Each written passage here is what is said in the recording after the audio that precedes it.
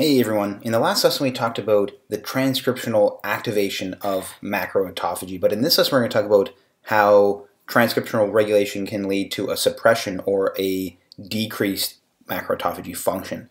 So in this lesson we're going to talk about several transcriptional repressors of macroautophagy, including ZACScan3, HSF1 or heat shock factor 1, TCF4, XBP1, FXR, and nuclear factor kappa B or NF kappa B.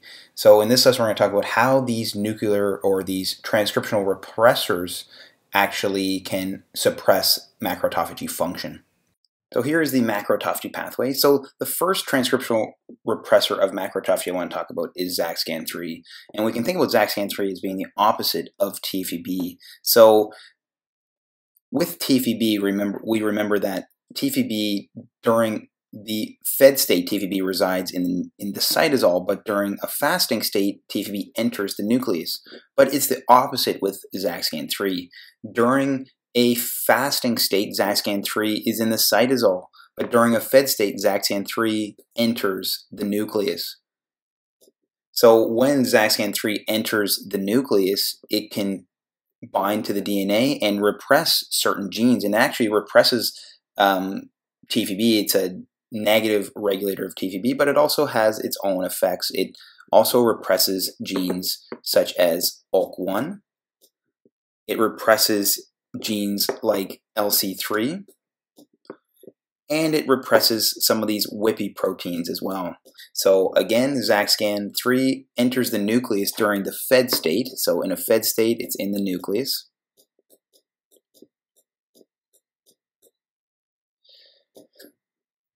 And when it's in the nucleus, it can repress the expression of ULK1, whippy proteins, and LC3.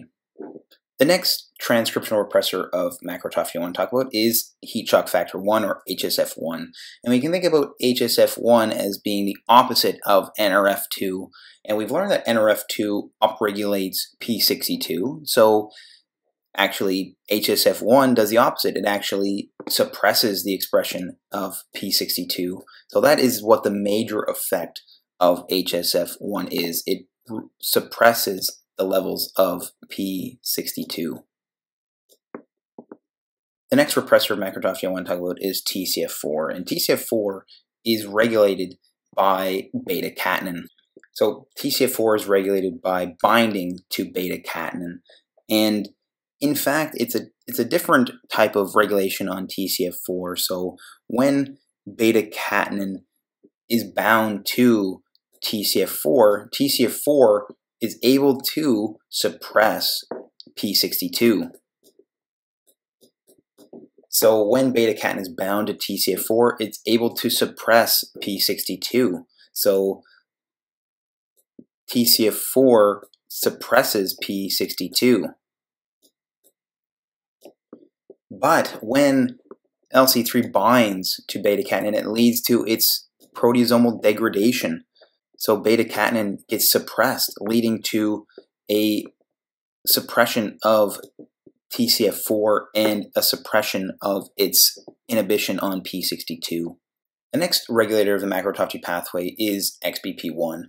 And XBP1 is activated during ER stress, and it has a dual function in regulating the macroautophagy pathway. And in one way, it actually upregulates some proteins in the macroautophagy pathway. And in other ways, it actually suppresses the expression of other proteins in the macroautophagy pathway. So when XBP1 enters the nucleus upon activation, it can actually upregulate Beclin-1. So it can actually upregulate Beclin-1.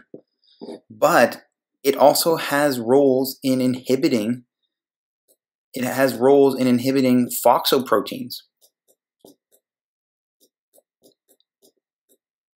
It has roles in inhibiting FOXO-proteins, and we've learned that FOXO-proteins can lead to the upregulation of other ATG proteins such as ATG4, ATG5, ATG12, and also LC3 and ULK1.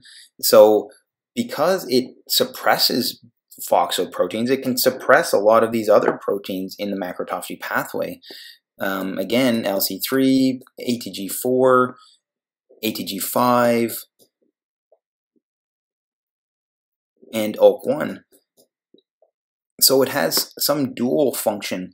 It can upregulate Beclin-1, but it can also downregulate some of these other target proteins that are regulated by phosphoproteins. And in fact, one of the targets of FOXO is Beclin itself. So in one way, upregulate Beclin, but in another way can downregulate Beclin. The next transcriptional repressor macroautophagy is FXR.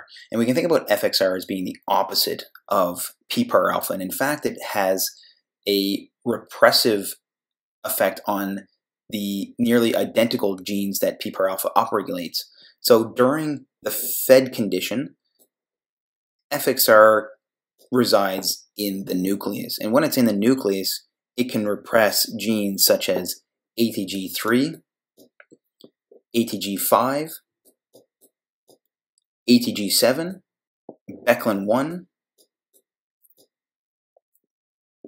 LC3 proteins. It can itself repress TFEB. Remember, we talked about PPAR alpha being a regulator of TFEB, and FXR is actually an inhibitor of TFEB. And it can also suppress OLK1. So remember that FXR is the opposite of PPAR alpha. It can suppress the genes that PPAR alpha actually upregulates, including LC3, OLK1, Beclin-1, and some of these ATG proteins. So it has a major influence on the macroautophagy pathway itself by suppressing a lot of these initiating steps and some of these elongation and maturation steps, but itself can also inhibit TFEB. And remember, TFEB is the master regulator of lysosomal biogenesis and macroautophagy function. So remember, TFEB has a lot of targets itself, so FXR can actually inhibit many different parts of the macroautophagy pathway.